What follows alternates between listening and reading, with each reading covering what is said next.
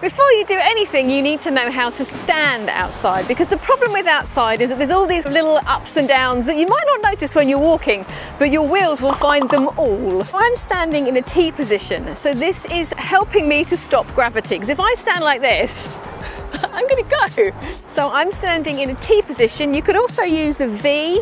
Anything that puts your wheels against gravity will stop you from rolling. If you're more comfortable, you can do it like that. Like this, but not straight. When you skate outside, it's always safer to keep as many feet on the floor as possible. So what I use is what's called a staggered stance.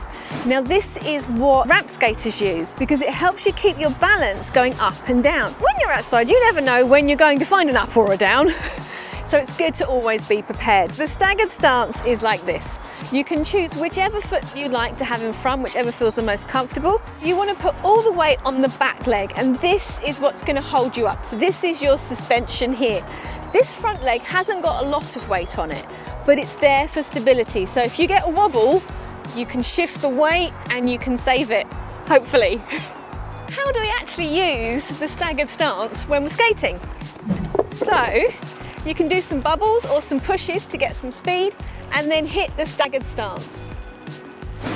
So once you're in the staggered position, what I tend to do is a 1 foot bubble because you very quickly lose momentum. Let me just avoid this twig. So I hit this, and then what I actually do is I like to do it with my right foot. So I'll then swap my staggered stance and I'll use this foot to keep my momentum. And this works really well. So I'm finding, oh, I'm getting a bit fast. I'm gonna hit my stagger again, and you lose some of your speed. And then twig. Bubbles are great for twigs. I do them all the time. There we go. Bit of momentum, bit fast, slow it down. Bit faster again.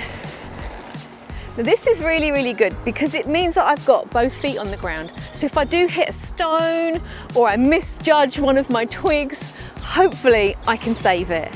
We've got to talk about controlling your speed outside. Now you may notice that I've now got a toe stop down. This is because I want to definitely not go anywhere because I'm standing on top of quite a large hill. You need to be able to control your speed, so don't go outside until you have at least 1 or 2 ways of stopping quite confidently, and I'll link to the stopping video for you because it's really, really important that you know how to stop before you hit an incline and then you're in trouble. As soon as I lift my toe stop and go into a staggered stance, I'm just going to start rolling because I'm on a hill. Now you can do your T-stop, but I tend to use my wheels because I think the wheels are harder than my toe stop, and my toe stop is going to wear down really, really quickly outside, whereas my wheels, they are going to wear down too, but they're not going to wear down as fast as my toe stop. If you do notice wear on these inside wheels, then you can always move your wheels around to even the wear out. So I'm going to go over here and I'm going to hit my stagger. Straight away I'm going to start moving, so I'm going to go into my T position. Now obviously you can also do a plough, but sometimes the plough is harder to control the speed. This is a really steep hill, so this would be my preferred method for dealing with a really steep hill. Now obviously you need to be able to skate backwards to be able to do this. Again, just think about what you're comfortable doing before you head outside. So having just told you that I tend to use my wheels to brake outside rather than toe stop because it wears it down, I've turned backwards and I've used my toe stop. So when you apply this, I talk about the sweet spot with the toe stop. So I'm on my front 2 wheels and the toe stop is just in, and it's just enough to control the speed without hopefully wearing it down too badly. Having just enjoyed my ride down the hill, sadly to get home I've got to go back up it again. So unfortunately you cannot keep both feet on the ground when you're going up a hill. You just can't get enough power from a bubble. So you need to push, and I've got a video on this and I'll link to that again for you. But it's all about the power. It's a really good workout. If you're not quite comfortable with a big push, you can cheat it and you can use your toe stops as well.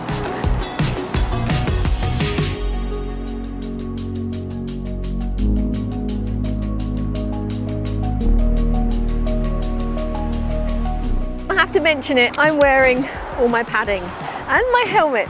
Now you may notice in some of my earlier videos, I wasn't. I can vouch for the fact that it only takes a couple of hard falls outside for you to think, Maybe I should wear my padding. Basically with padding, I see it as a way of giving you somewhere safe to bail to that isn't your skin. If I'm falling, I need to put my hands down, I need to get my knees down, I need to get my body down to take the impact. But I can't do that if I've got bare hands.